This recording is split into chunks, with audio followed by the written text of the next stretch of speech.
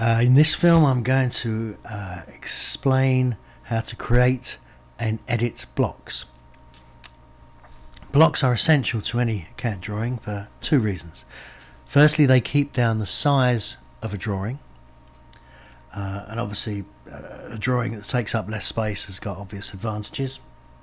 And secondly, it makes editing multiple objects much easier. So if, for example, you have a drawing with 100 tables in and they're all identical, if you discover at some point that all the tables are 20 millimeters or 3 inches, whatever it is, too long or wide or short, if the tables weren't blocks, then you'd have to change every one. If after making the first table you created that as a block, you simply change that first table and then all the rest will change.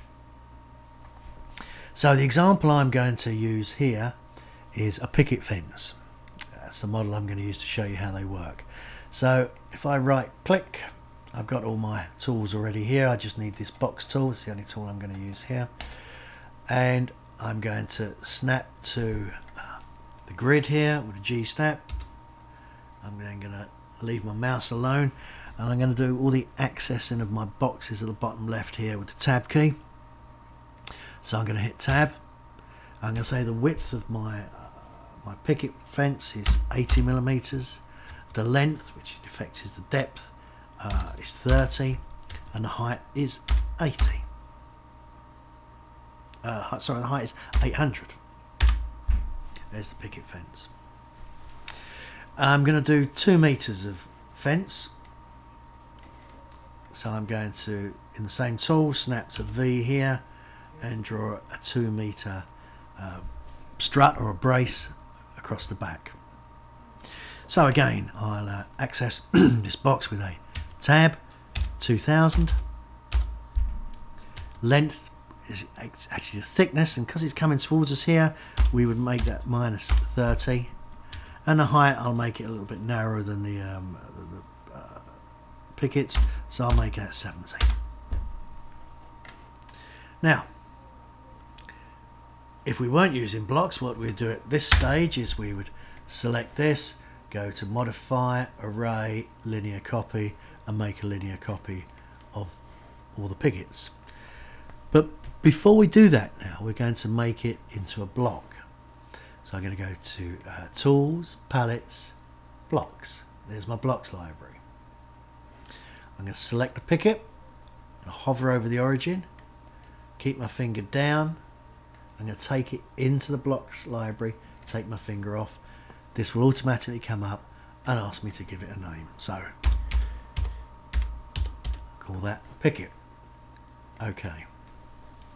Now you see, when I've done that, the pickets disappeared from here.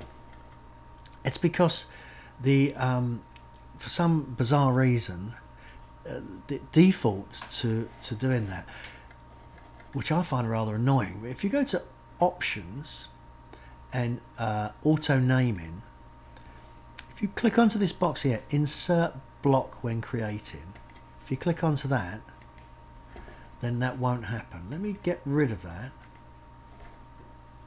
and I'll show you what happens this time.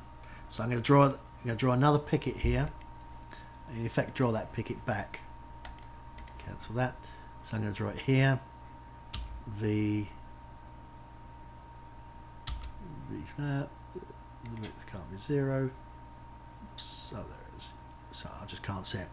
So we're going to go tab. I said it was 80. Tab 30. Tab 800.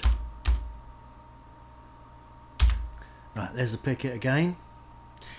Now this time because I've clicked that insert block when creating, now when I left click, put my finger down, drag it in, when I release the finger, it says, ask me to give it a name, call it picket again, P-I-C-K-E-T. Now you see that stays there at the same time. Makes a lot more sense. Okay, so that's in Options, Auto Naming. Make sure that box is checked. It's not by default. Personally, I think it should be. Anyway, so I've made a block of the picket, and now I'm going to make a block in the same way of the strut, and I call that brace or strut, call it brace. Okay. Now we go through exactly what we'd have done before. We select this, we go to modify, array, linear. I want a linear copy. Access the boxes at the bottom left with the tab key, tab. So it's going to be 100. If I make it 160, that means the gaps will be the same width as the width of the pickets. The Y don't want to be anything, don't want it to go either way in that direction. And the Z step, I don't want any height, I want it to go up or down. Tab again into sets, how many I want to end up with. I happen to know 13 will work just fine. There's my 13 pickets. I can select the base now. I'm going to raise that up, so I'm going to go to delta Z. I'll raise that up, say 90 mil. And then I want another one up, say another 300 or 400 millimeters up, so I'm going to go right click, make copy, and again in delta Z, this time I'm going to type 500, hit return. That looks about right. The thing to remember when using that make copy is to remember to turn it off. So there's our picket. If we want to see it a bit clearer, go to view, visual styles, hidden line. There you go. There's our picket fence. Now all of these 13 pickets are in fact looking back at this picket here. So if we would have not made a block of them, if these 13 pickets all took up X amount of memory, this fence is now taking up 13 times X plus the struts. But because we've made a block of it, all these 13 pickets are all looking back at this block. So if this picket takes up X amount of memory, we can have 1,000,000 of these pickets and it's still only taking X amount of memory. So that's a good point. Now secondly is in the editing. If I now decide that I don't want, say, straight tops on these, I want curved tops. If this wasn't a block, I'd probably delete all the pickets, change this one, then copy them all again. No big shakes here, but if it was a big drawing with thousands of pickets, it might be a problem. So if I want to edit this, I select the picket, I click EC, which stands for Edit Content.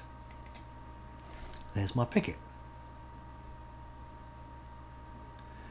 Okay, so now I need a work plane tool, so I'm going to go to, I should have put it on my mouse really, but I go to Palettes, Tools, 3D Model, Work Plane by Facet.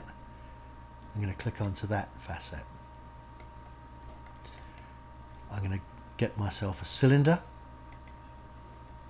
I'm going to snap to the midpoint here with an M snap, a V snap here to that edge, and then take that through to a V snap there to that edge.